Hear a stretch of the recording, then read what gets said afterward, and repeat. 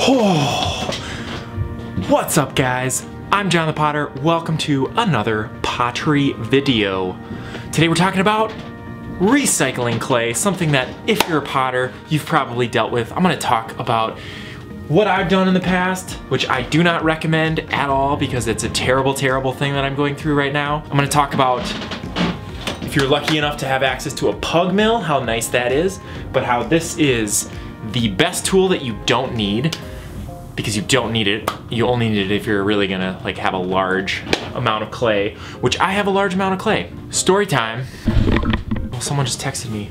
Tom Argerbright. Shout out Tom. Tom watches my videos. For the past 5 years, I have not had a pug mill down here, and I've been really, really terrible about recycling my clay. So I've been filling up these giant, like 50-gallon garbage bins. How's my hair? Ooh, that's not in a bun at all. It's kind of weird looking.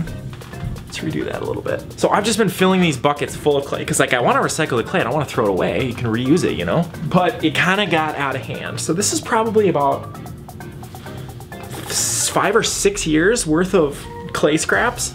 So I filled one bucket up and then I didn't have any way to recycle it. So then I just bought another bucket. So don't do this. Don't do it. Because now I have my pug mill set up pretty much every day for the last 2 weeks. I've probably recycled about 25 pounds of clay and I've hardly made a dent. Don't do what I do what I say. You got some clay scraps, you want to recycle it. How do you do it? So you gotta let the clay dry, right? So it has to be bone dry. So I'll show you kind of what I'm talking about. First thing, this clay in here is totally bone dry, right? And so this actually has a hole in the container, so I can't make the clay right in here. But I would take that clay out of here and I'd put it in a bucket, like one of these buckets or this bucket, and fill it up with water. Then the next day or a couple days later, if it's totally bone dry, then it gets really wet quickly. Then I would take it and I would put it onto a board, so the really wet slip. Reach in here, grab that super wet slip, right? And then move it over to a board like this.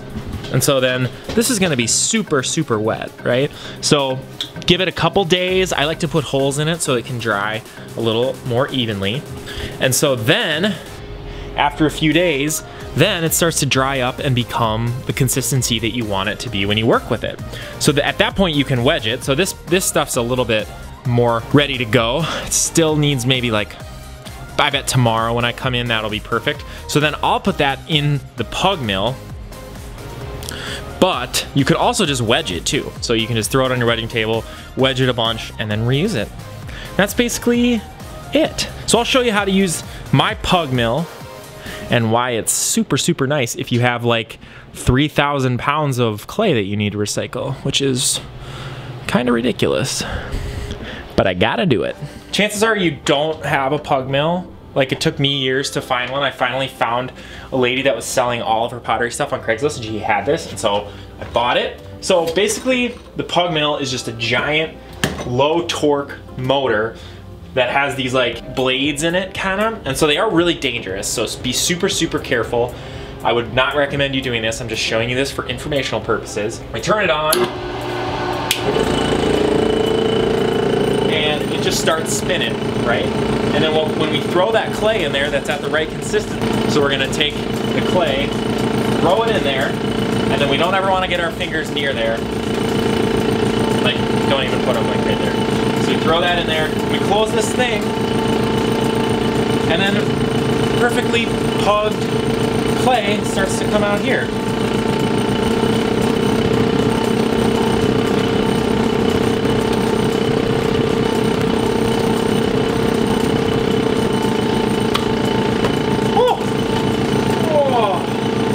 Normally it doesn't fall off like that.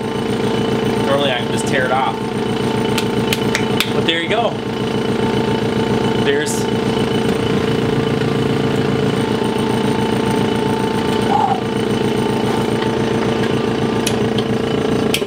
oh man, you can really see my boxers.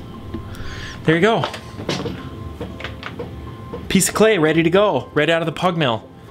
So that's about the easiest wedging you can do right there. Oh. So, like I said, I've been doing this for camera fail.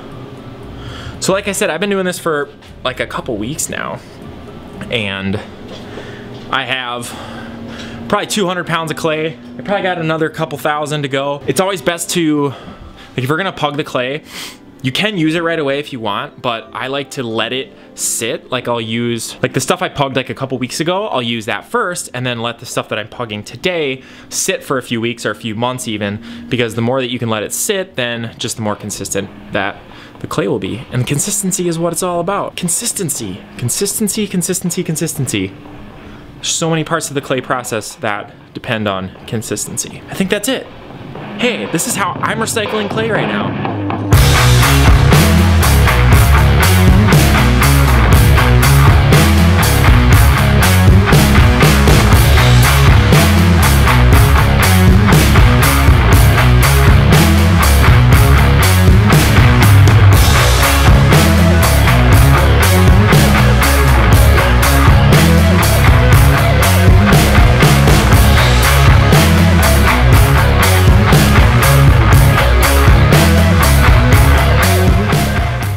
Let me know, how do you recycle clay? What do you do with your clay scraps? If you haven't already, hit that subscribe button, like, comment, hit that bell button to be notified whenever I post. See this production quality right now? Look at that light. Look at that light. I have lights. Lights, camera. We'll see you in the next video.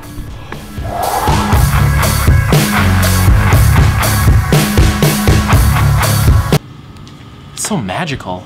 Isn't it so magical? We turn this into so magical. Sometimes I feel like I'm at Hogwarts.